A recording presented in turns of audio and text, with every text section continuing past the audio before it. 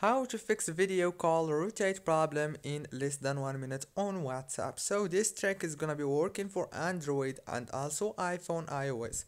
So just keep watching until the end and I promise you that problem is gonna be solved. First thing, open the settings on your phone and then go to this option right here. It's called the wireless and networks. Click on it and enable the airplane mode like this and then disable it again. After that, go back and click on this option down here. It's called apps. All what you have to do here is click on the apps again and go to the WhatsApp. Click on this option right here. It's called force stop.